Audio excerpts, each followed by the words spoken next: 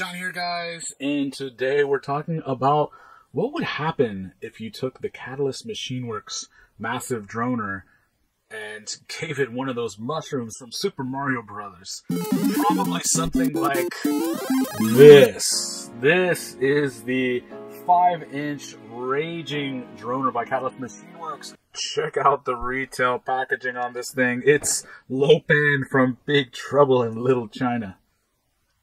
All I know is this Lopan character comes out of thin air in the middle of a goddamn alley while his buddies are flying around on wires cutting everybody to shreds, and he just stands there waiting for me to drive my truck straight through him with light coming out of his mouth. And check out the back. It's Spock, because any other racing frame would be illogical.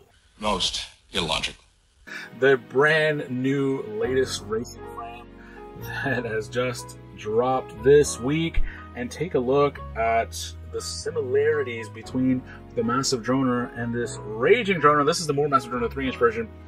And take a look at the consistency of Catalyst Machineworks design language and engineering that goes into these frames, and then we will take a look at some of the differences and improvements that they have made for this 5-inch racing version. So, for those of you that are familiar with the other racing frames by Catalyst Machineworks, like the Norris back in the day, the SL5, the Speed Addict, or the very popular America, know that they're quite famous for their staggered arm design that uses these small little spacers in order to create that staggered effect. But in this new design, they actually reduce the number of spacers needed to only 2. So there's only going to be those spacers in the rear. I really like this setup.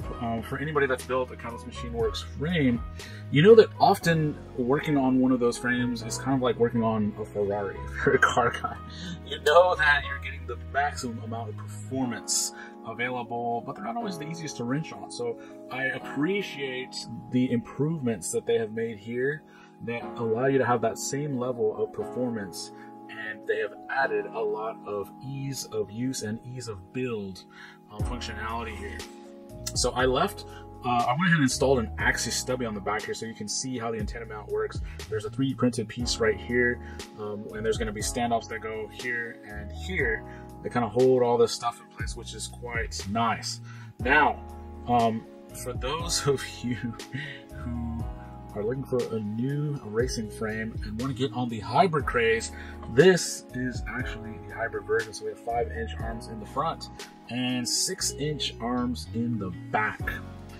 One other announcement before I go any further, and that is I now have dealer access to Catalyst Machineworks. So very grateful for them for this new venture that we're working on together as a partnership where I will be selling some of these frames. I'm not opening a shop or anything like that.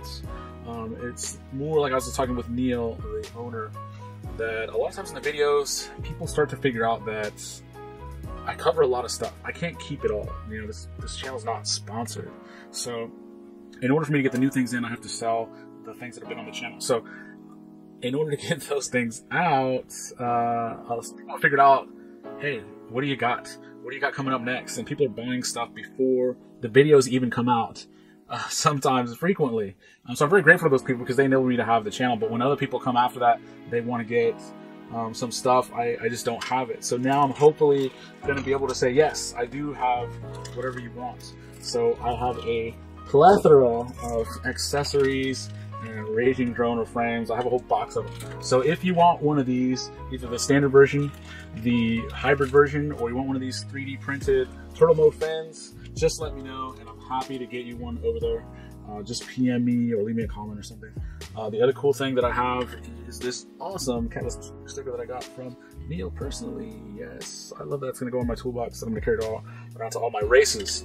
Speaking of the turtle mode fin, here is the design. It's an awesome 3D printed TPU print, and look, there's a little space in here that you can use to figure it if for whatever reason you don't have space to fit it in your stock, and it fits perfectly right there, and then it just goes around this front brace. This is what it looks like with the turtle mode fin on, and here's the little holes right underneath here. that are where it gets held on by. So this is cool as an option that you can add to your build. I like that there is the traditional Catalyst Machineworks brace here, but this thing was so much easier to build than, say, your America or Opera airframes. A lot of times, bringing home a new Catalyst Machineworks is so much fun because it's like bringing home a new transformer when you were a kid and you wanted to bust it out and figure out how that transformation occurred. And sometimes it was easy, sometimes it was difficult, and a lot of times these things were not easy but satisfying once you figured it out. And I appreciate that this one is a little bit easier but still has that same satisfaction once you get it all together. So what are some other notable improvements here? It has built-in antenna holders here for your XM Plus or other FlySky. It has, of course, the staggered arms as usual. And when you're putting this thing together, you actually kind of press fit this front brace, these two side plates, and this rear little piece right here, and then all just slide in together as one. It goes together so easy. I can't wait to finish the build on this thing. And if you look, there's a lot of room in there front to back. Your camera is so far away from your stack. I know that those of us who build up other racing frames like the Floss or even the America know that depending on the stock you use, you can kind of run into some trouble when you're trying to adjust your camera angle up because that connector at the back can start to run into your stack. Well, like the other droners, the camera is brought so far forward that that's no longer an issue. You have literally a ton of space. And look at the height that you have here from this bottom plate up to this cage. There's so much room that you should be able to have no problems. I love this, that you now have the performance of the Catalyst Machineworks build along with the ease of use, ease of build of some of the other frames. And this is never before something that you could have in tandem. It's very difficult to have both ease of use, ease of replacement, and ultimate performance. And this offers all three.